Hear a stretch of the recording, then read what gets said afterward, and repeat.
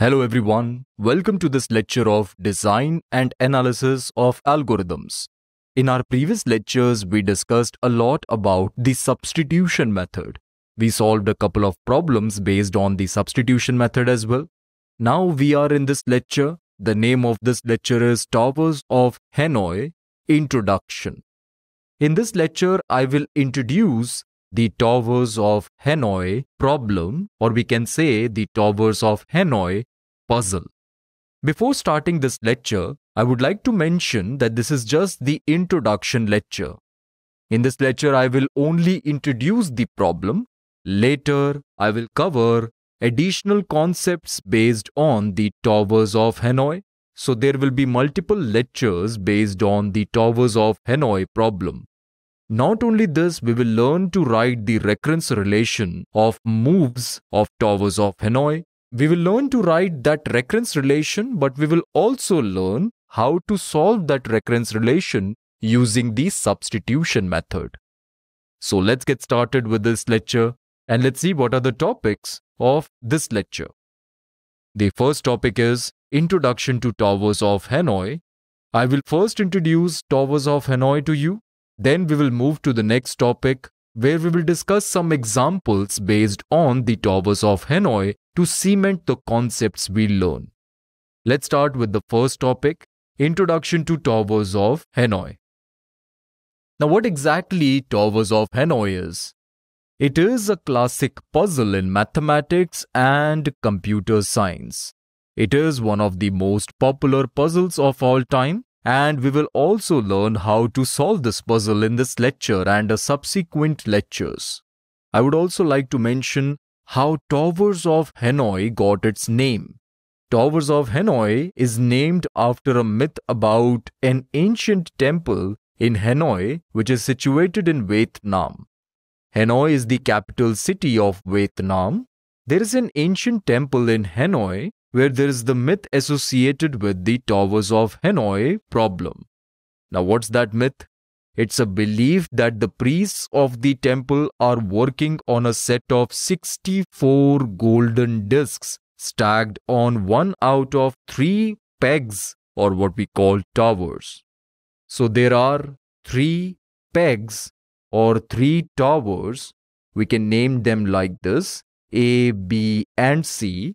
Out of these 3 pegs, there is one peg which has all the 64 discs placed like this. In this example, I have shown only 5 discs, but there are 64 discs in total. The goal is to move all these discs from one peg to another peg. Let us suppose the problem is to shift all these discs from peg A to peg B. When I say peg, I mean tower. Now there are some rules that need to be followed. We are not allowed to move multiple discs at a time. We can only shift or move one disc at a time from one peg to the other peg. Also, we cannot place a larger disc above the smaller disc. The placement of discs should be like this only. Our job is to shift these discs in the same order from A to, let's say, peg B. And we can consider C as the intermediate. We can use this tower as well. Now the myth goes that when the priests complete the task, the world will end. Now that's interesting. There are only 64 discs and they all are placed in one peg. And the job is to move all the 64 discs from one peg to the other peg. We can also use one intermediate peg, but this will take millions of years to do. This is the myth. But I would like to mention that this myth is indeed true. It will take millions of years to finish this task. You might be thinking, how is that possible? There are only 64 discs. But if you follow the rules and if you want to shift all the 64 discs from one peg to the other, it will take millions of years, and to that point, the world will come to an end. Now, let's shift these towers over here and let me state the rules which I have stated again. Here are the rules. Number 1 rule is only one disk can move at a time. This is important. We are not allowed to move multiple disks at a time. We can only move one disk at a time. Rule number 2 is each move consists of taking the top disk from one of the stacks and placing it on top of another stack or an empty tower. So one move is equal to one disk move. Rule number 3 is no disk can be placed on top of a smaller disk. Just keep this in mind. You cannot place the larger disk above the smaller disk. Simple.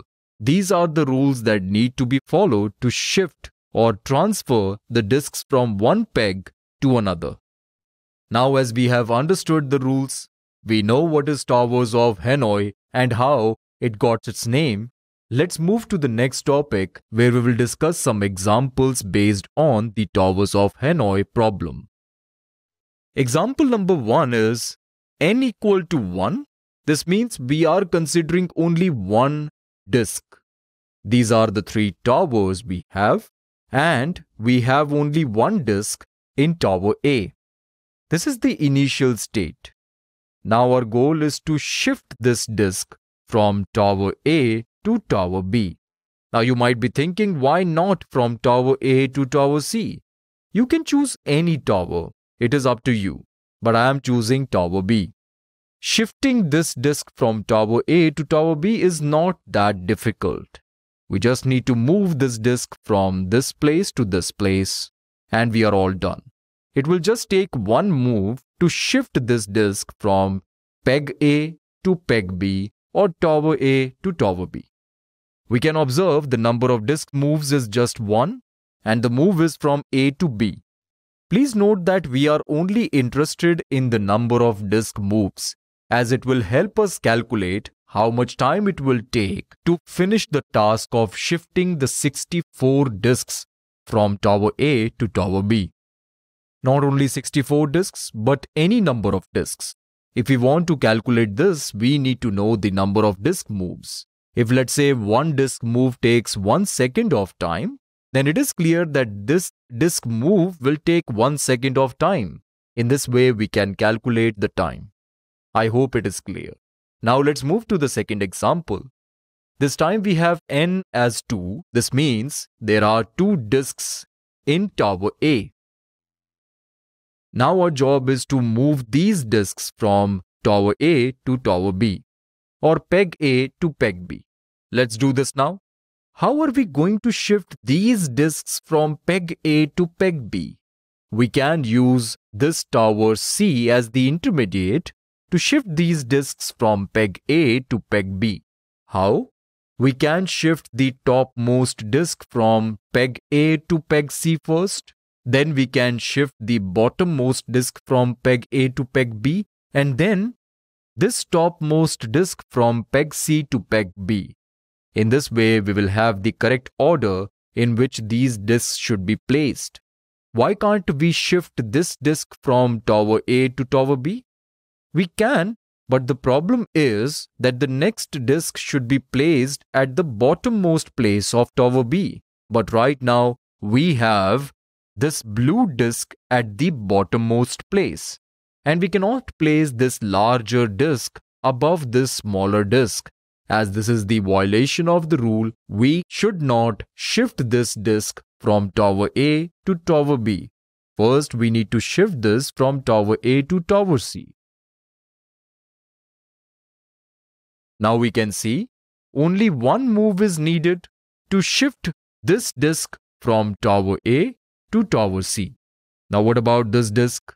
We can easily shift this disk from tower A to tower B like this. This will take one move. Up to this point, we are done with 2 moves. Now we can easily shift this disk from tower C to tower B. Let's do this now. This will take one more move. So there are a total of 3 moves. This is what we can say. First from A to C, then from A to B, then from C to B. So in this way, we can calculate the number of disk moves. Now let's move to example number 3. This time we have 3 disks. We can observe we have 3 towers and we have 3 disks. Now our job is to shift these disks in the same order from tower A to tower B. We already know the process of shifting 2 disks from one tower to another tower using an intermediate tower. In the same way, we can shift these 2 disks, the topmost disks, from tower A to tower C. In the last example, we considered 2 disks and we learned it will take 3 moves to shift 2 disks from one tower to another, considering an intermediate tower as well. As our goal is to shift these 2 disks from tower A to tower C, we can use tower B as the intermediate. So this is what we are going to do now. Let's shift these disks from tower A to tower C.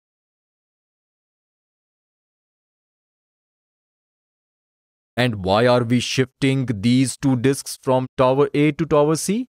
The reason is simple. We want this largest disk to be placed at the bottommost place of the tower B, and therefore we want tower B to be empty.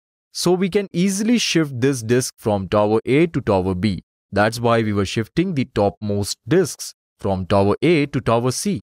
I hope this idea is clear. And this shift will take 3 moves in total. This is what we learned in the last example. Now what's the next step? We can now shift this disk from tower A to tower B. Let's do this now.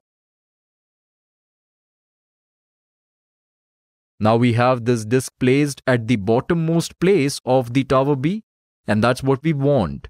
This will take just 1 move as we just have 1 disk. Now we need to shift these disks from tower C to tower B. How are we going to do this? We'll follow the same process. As the goal is to shift these 2 disks from tower C to tower B, we can use A as the intermediate tower. So now let's do this. This will take 3 moves to shift these 2 disks from tower C to tower B. This is what we can observe. So in this way, the total number of moves will be 7. A to C, A to B, and then C to B. Now maybe it is possible that for some of you it might not be clear how the shift can be performed from A to C. That is, how we can shift the topmost disks from A to C. Consider this initial state once again. We have these 2 disks at the topmost position. We want to shift these 2 disks from tower A to tower C. And it is simple. We can use B as the intermediate tower. First, we can shift this yellow disk from tower A to tower B. This will take 1 move. Then we can shift this blue disk from tower A to tower C. And finally, we can shift this yellow disk from tower B to tower C. So the moves are A to B, then A to C, and then B to C. A to B, A to C, then B to C. So in this way, we will have these 2 disks in tower C. Now we can easily shift this disk from tower A to tower B. That is what I have written here. After this, we need to shift these 2 disks from tower C to tower B. How can we do this? We can use A as the intermediate.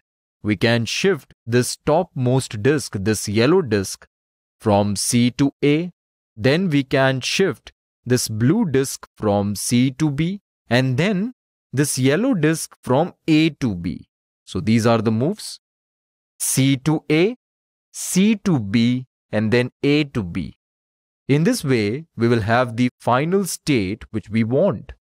Now you can count the number of moves. A to B, A to C, C to B, 3 moves. A to B, 1 move. C to A, C to B, A to B, 3 moves. The total number of moves is clearly 7. So for n equal to 3, there are 7 moves. In this way, we can continue and place more disks in the tower A, and we can check how many moves it will take to solve the problem.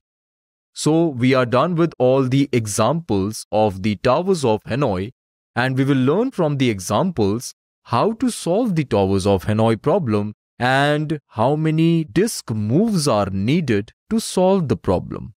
This is the introduction lecture. We just got the notion of Towers of Hanoi. In the subsequent lectures, we will learn how to solve this problem mathematically using the substitution method.